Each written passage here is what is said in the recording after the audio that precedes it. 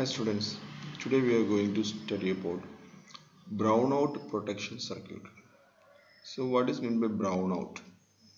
Brownout is a condition when the voltage falls below a particular level. That is called a brownout. So if the voltage falls below a particular level, we cannot predict how the microprocessor or the microcontroller will work, what happens to the data. Okay, that we cannot predict.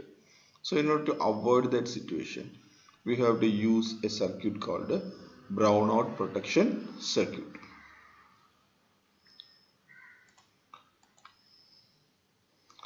So what does this brownout protection circuit do?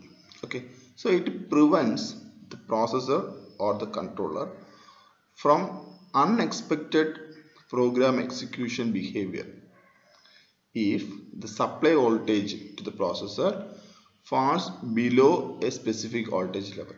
So we will fix a particular threshold voltage level. So if the voltage is falling below that particular level, then the brownout protection circuit has to act. So in order to protect the circuit. So what happens if the voltage is low? Okay, sometimes the data contained in the register may get corrupted. Okay, the data in the memory may get corrupted. Okay, so sometimes the data may get erased. Okay, so all these things will happen if this brownout happens. Okay, so the processor behavior we cannot predict if it is not given sufficient supply voltage or VCC. Okay, so all these processors will have a voltage range. Okay, a minimum voltage and a maximum voltage in which it can work. Okay, so if the voltage is not in that particular range, it will cause what? Data corruption. Okay, so in order to avoid that data corruption, we have to use this brownout protection circuit. Okay, so actually what this brownout protection circuit do? Okay, so this brownout protection circuit will hold the processor or controller in reset state. So what is reset state? All the registers, all the flags, everything will become 0. The value of all the registers and all the flags will become 0. Okay, so if the voltage is reducing below a particular range, this brownout protection circuit will act and it will hold the registers and the memory, everything in reset state. Okay, when it is given sufficient power, okay, then it will again come to the normal state. Okay, so it can protect from software corruption and hardware damage. Okay, so normally how we are supplying the voltage, we will directly connect to the VCC pin. Okay, and we will check, the brownout circuit will compare the voltage between this VCC pin and the threshold voltage. Okay, the voltage range.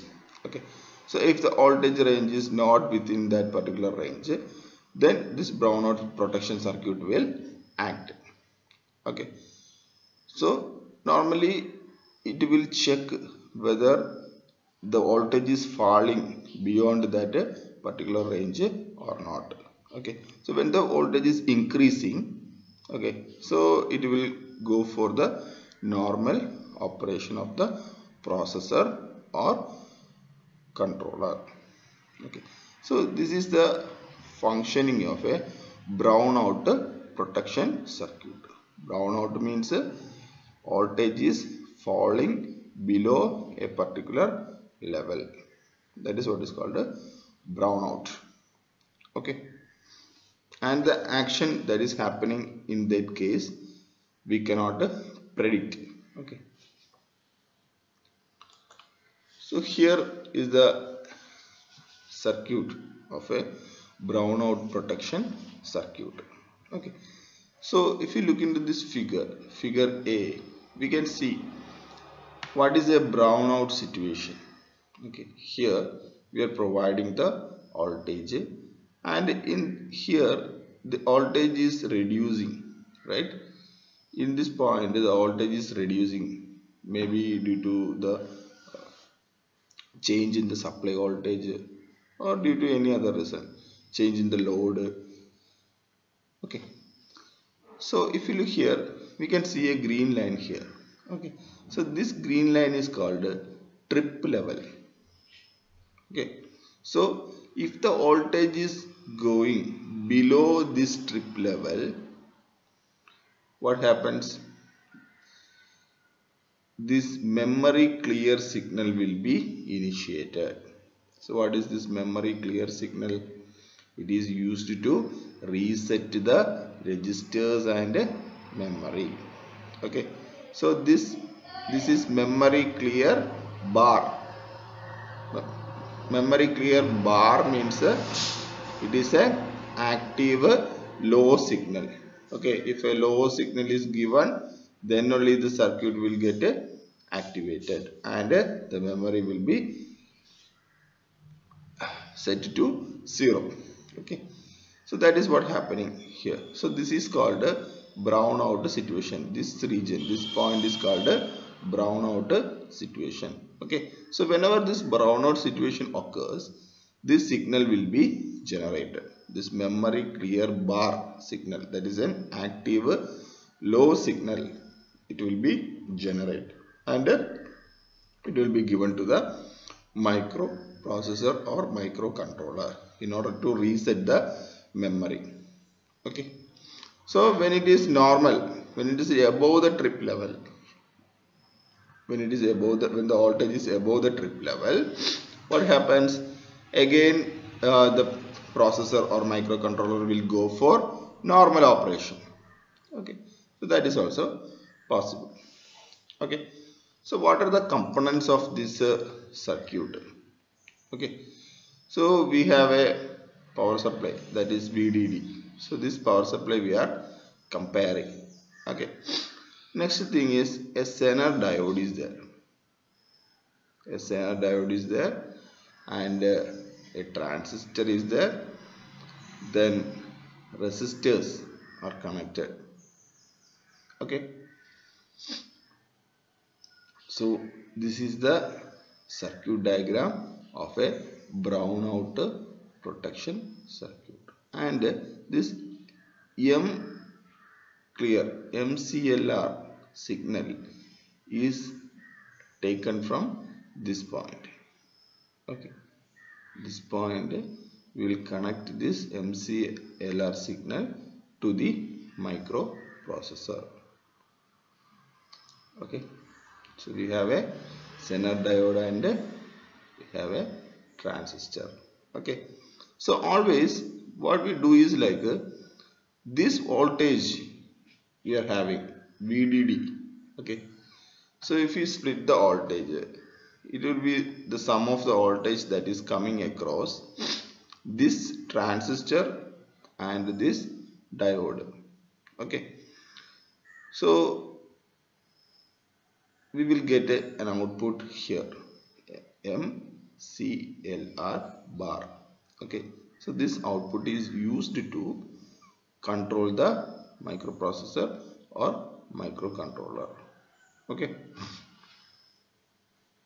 so in most of the microcontroller or microprocessor will consist of a built-in brownout protection circuit.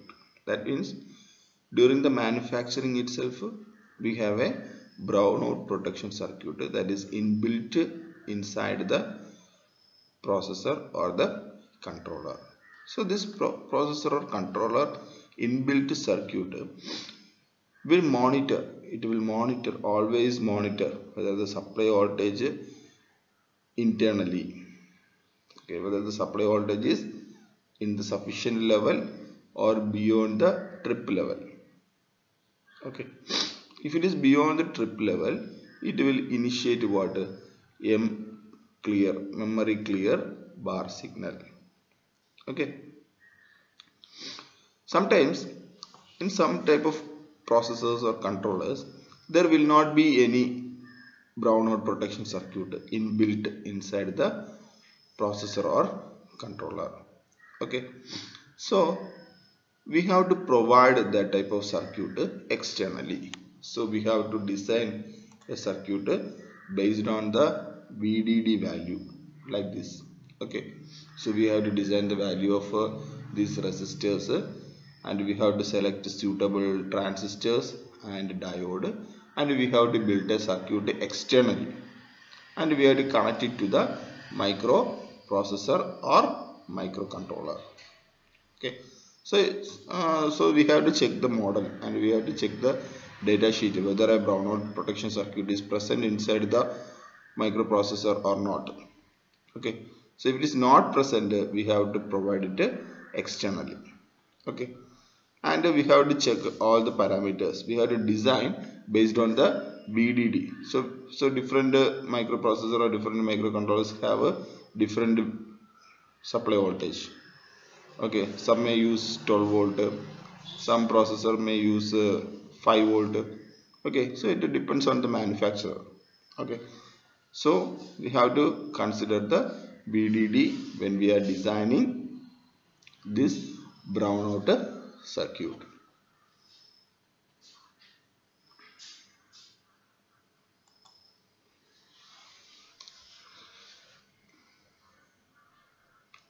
So the type of circuit that we are using is mainly based on passive components. Okay, so external passive circuits we will develop. Okay, sometimes we can develop using some ICs also. Okay, supervisor ICs. Okay, so we can program the IC, and this IC will monitor that particular voltage, and if it is falling below that particular voltage, it will generate a signal. Okay, so that thing is also possible. Okay, so it can be designed using a passive circuit, or it can be a control IC. A programmed supervisor IC can also be used. So the heart of this circuit are the Zener diode and the transistor, as I shown in the diagram. So this Zener diode and this transistor are the heart of this circuit. Okay, so the transistor always conduct when the supply voltage VCC is greater than the sum of VBE and VZ. So what is VBE? VB is the base emitter voltage, okay, across the transistor, and VZ is the voltage across the diode. Okay, so if the sum of these two, the sum of the voltage across the transistor and the diode is compared with the voltage VCC. If the VCC is greater than the sum, then only the transistor will conduct. Okay, so the transistor will stop conducting when the supply voltage falls below what the sum VBE plus VCE. So that time we can detect what brownout is happening or not. Okay, so how we will select the resistors? The resistors will be selected based on the electrical characteristics. Okay, so here we are doing a comparison to check whether brownout is happening or not. Okay, so when the VCC is falling below the sum of VBE and VZ, the voltage across the transistor and diode, the sum of the voltage across the transistor and diode we are calculating, and we are checking. Okay, we are comparing with the VCC. Okay, so this is how a brownout protection circuit operates.